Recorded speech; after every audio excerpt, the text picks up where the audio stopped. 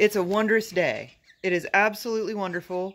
Day 6450, and ironically enough, we just hit 50 subscribers. How incredible is that? You guys, I started this as more of like a personal like vlog kind of thing, just to kind of be able to look back on it for myself. And I thought maybe I'd get like 10 people watching my tomfoolery and my ridiculousness. But chickens, there are 50 people who have said, I like you. Oh, that's so funny. So thank you to everyone who has subscribed.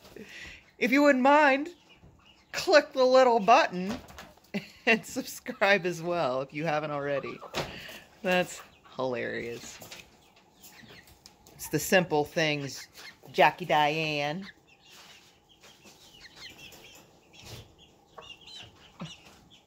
Yep. We finally found a contractor.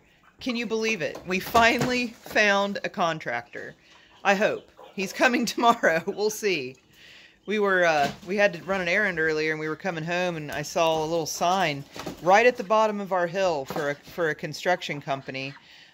This area got hit really hard by the windstorm that we had, so apparently they've been getting quite a bit of business from this little neighborhood up here, and they put a sign down there. So we called them, and they are a full-service construction company. They do everything, so they'll be able to give us a quote for all the repairs that need to be done.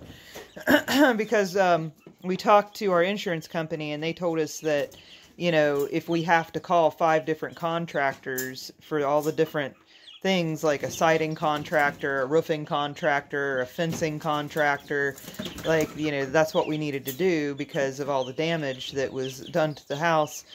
So we were sitting down getting ready to call all these different places to try to kind of put together all these different estimates, and then we found them. So hopefully they'll be able to just put it in one big chunk, and we'll be able to get some progress started on getting the things done that need to be done. Because there is a giant blue tarp on the top of my house right now.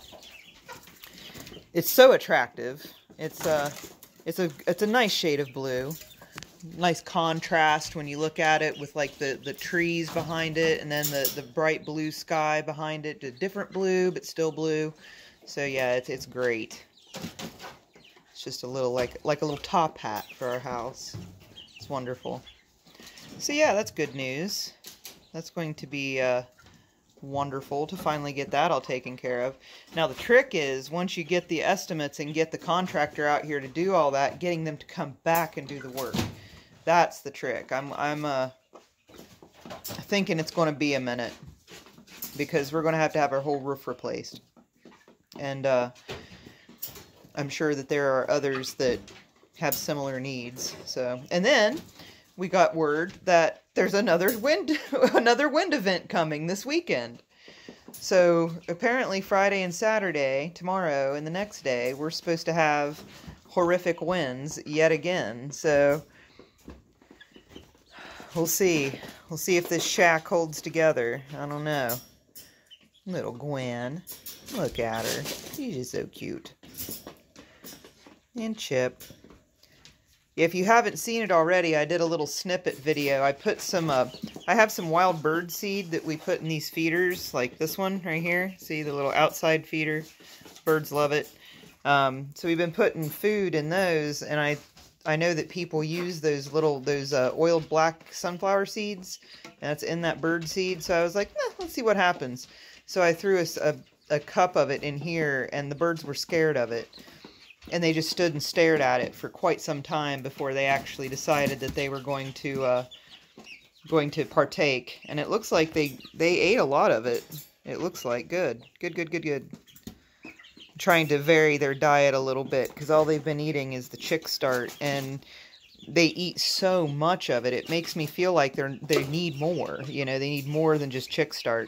So I've been trying to introduce new things. We tried the lettuce. If you go back and look, you can see the great lettuce debacle. They won't eat lettuce. I've tried that several times. And then I've tried peanut shells. They won't eat those. And but they seem to like this bird seed all right. The big birds do too, so that was something new and fun. Unfortunately, I just got like the last few minutes of them standing there staring at it, blankly blinking, like, what is going on? What is this? But yeah, I did get a little bit of it. What are you doing? Pecan chicon.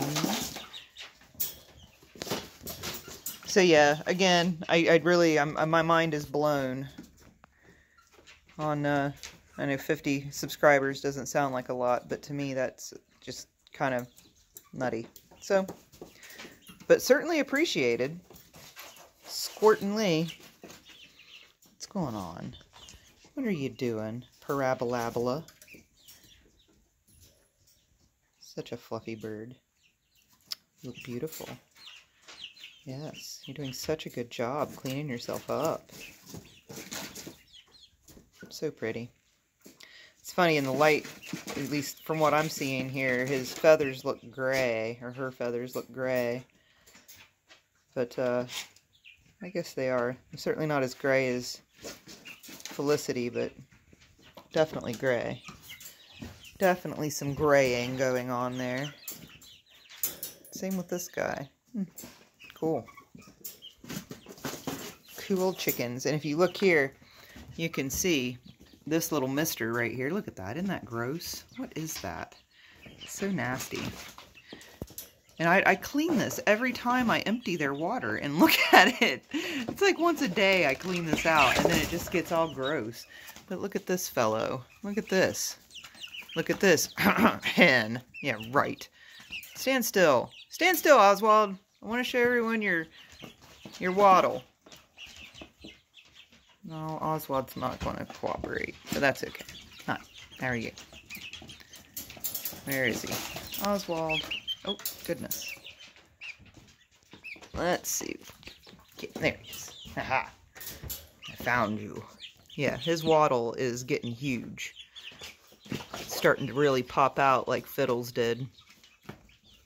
So yeah, 2 roosters so far. I thought for a while there that that our Roadrunner friend here, Dale, was a rooster, but I don't think she is. I think she's a hen because the waddle isn't dropping like it is on these other ones.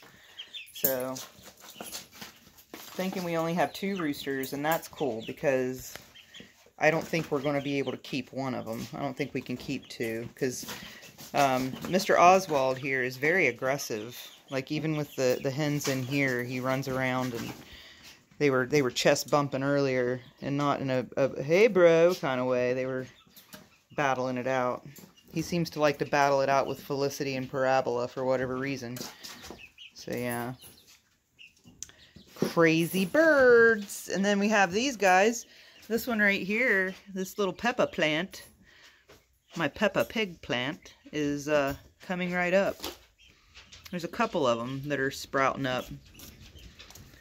So yeah, the peppers are doing great. Tomatoes, not so much. This guy's doing okay. And then this one is still just peeking out. So I think I'm gonna have to replant my tomatoes, which is fine, whatever. So yeah, the pepper's looking pretty good. I planted a lot because I kind of figured that would happen. I thought it would happen over here, but it didn't. But then it happened over here where I was like, oh, maybe calm down a little bit on the number of seeds you put in there. But this seemed to be doing much better than this. So, I don't know. We'll see. We'll see what happens. We shall see. See everybody. Wednesday, right? Is it? No, Thursday. Today's Thursday. You're going to head on into the weekend. You've got to batten down the hatches again, chickens. Now, take my porch furniture off the porch this time. So it doesn't go flying through the neighborhood. Alright, one more look at the biggins, and then we will head out for the night. Falco. Falky Falky. Yeah, more brown coming out in Falco. She's getting lots of brown in her feathers, and they're getting their big girl feathers. You can see here on Faddle or Fiddle. Yeah, it's Fiddle. Fiddle's got the big boy feathers going, and even little Laddie's starting to get some longer feathers on her wings. So yeah, you can see giant Faddle over here. She's got big girl feathers. You getting your grown girl girth.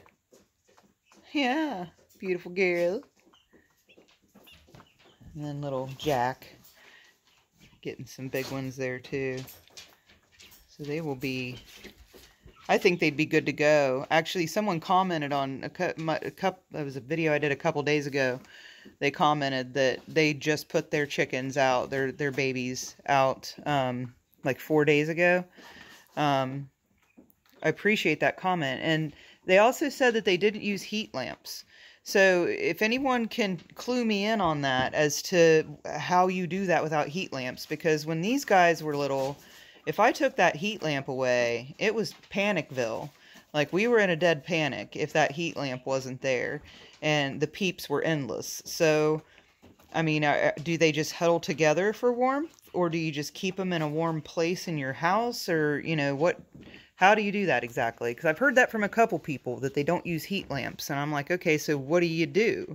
If they don't have mama chicken butt to keep them warm, then what do you do? So if that gentleman happens to watch this and could answer that for me, I replied, but I haven't got a reply back yet on how you do that. So if anybody has any ideas on that, please pass them on.